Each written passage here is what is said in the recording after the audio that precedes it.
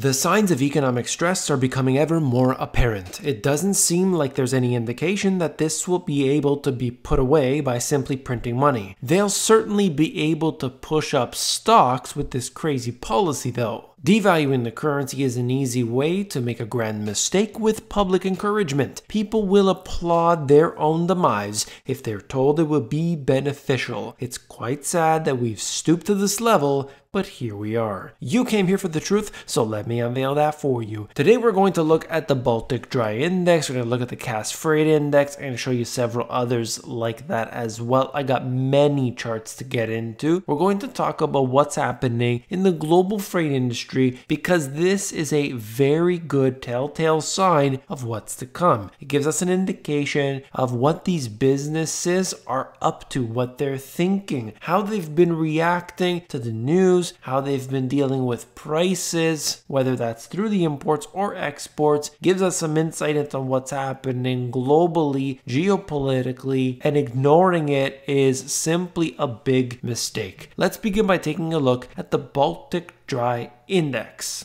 I covered it just recently and you can see what has occurred over the last few months. It has really come down quite a bit, sitting at 1,090 points. This is going to fluctuate up and down, but definitely over the last few months it has been contracting. If you go back previously, you will see that it had a big run up, and largely this was due to a lot of corporations expecting that there would be increased tariffs. And you see, of course, in September, when all of the tensions started to ease, this declined completely in conjunction with it. That is not a coincidence. This is clearly cause and effect.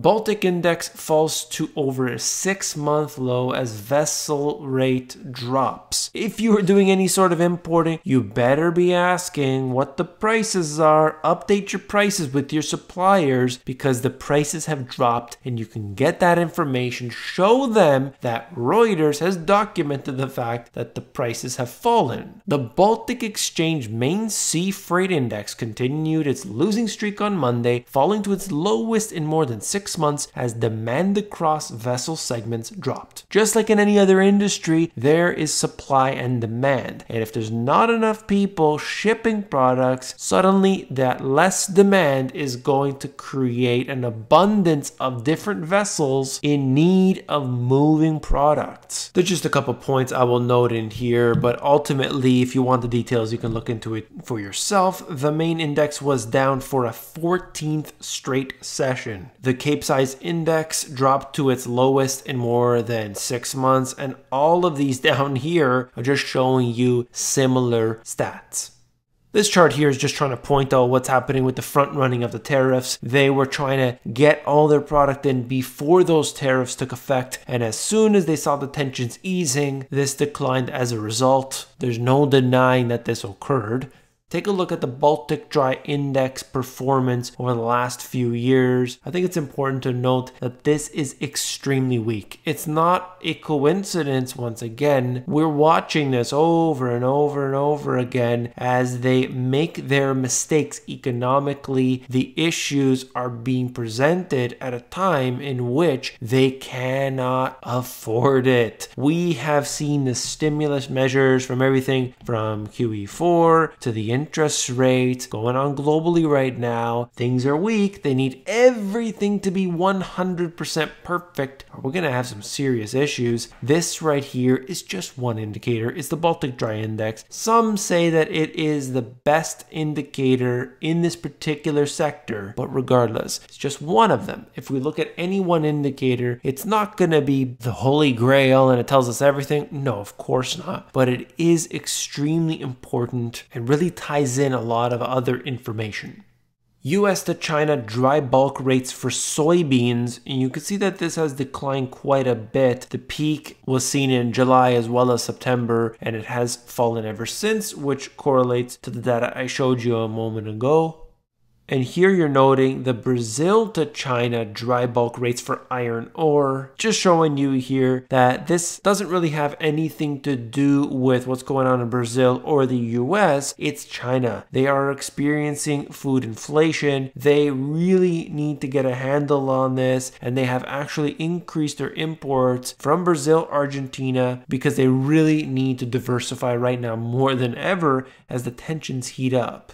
This is comparing the Baltic Index, that's the black line, with the ISM manufacturing PMIs, and it's just suggesting the potential that something could go wrong here if this trend continues. That's not a very good thing because, of course, it's already looking very weak. The economic stats look extremely weak. There are a few that have come up a little bit in 2019, but the stock market, on the other hand, has just gone up in a straight line, particularly after suffering such a terrible fourth quarter in 2018. This is just one I thought was interesting. I wanted to show it to you.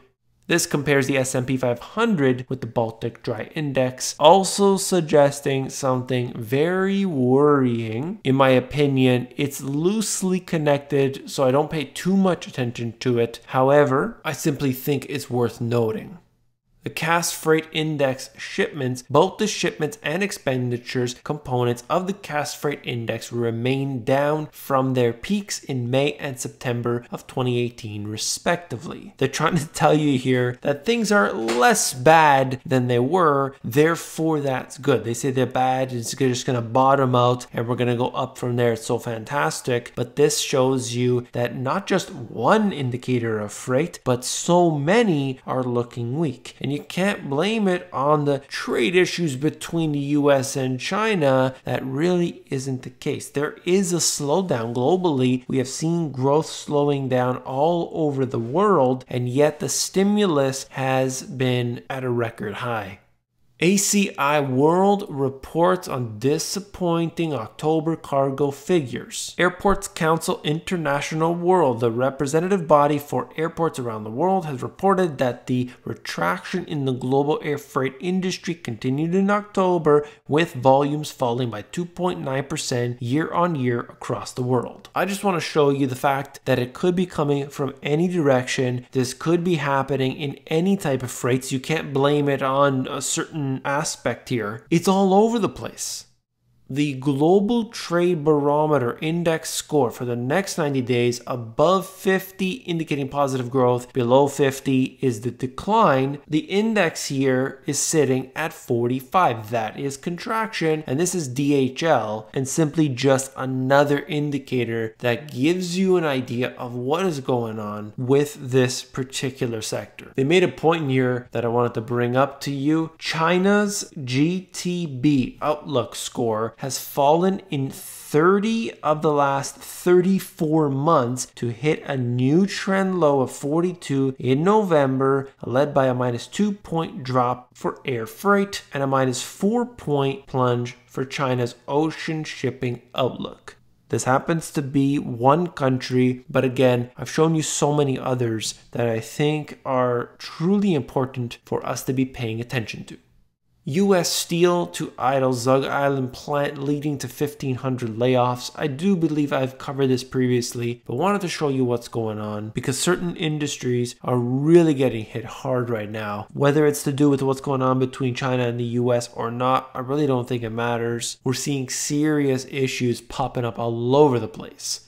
This is Celadon. I showed you this one as well. 3,800 employees suddenly jobless. A big trucking company, and now they're one of many to be completely out of business. Surely there's problems within the company, but just giving you an idea of what's going on.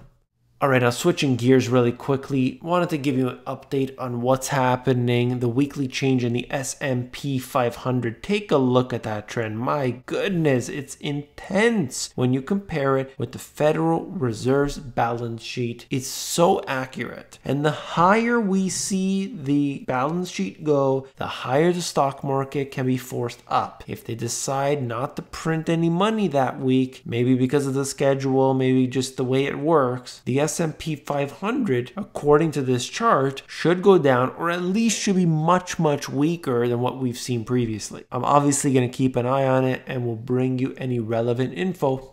Out of all the charts that I've shown on this channel, this is my favorite one, global liquidity proxy compared with the S&P 500. Just take a look at this. Every single time I see this chart, I'm amazed. I'm amazed at how far they can take this and how correlated this data is. Come on, you can't deny it. If you want to know what's going to happen in the stock market, keep an eye on the printing press. And then last but not least, I found a little bit of humor, wanted to bring it to you. Apparently there's a rapper named Blueface, and he went into Skid Row and was throwing money in the air, and they were gathered around his Mercedes SUV picking up all the dollar bills.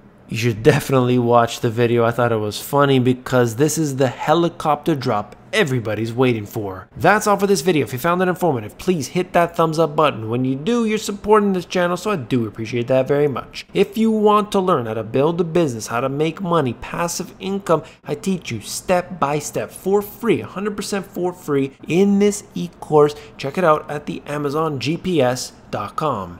If you want to learn about the financial history, the information that was not taught to you in school, I teach it absolutely simply in these two books. You can check them out at the link in the description. If you want the audiobook, that's available at themoneygps.com. Wait a second, don't go anywhere. In 60 seconds, you will learn exactly the direction of the stock market. Click this button and I will see you there.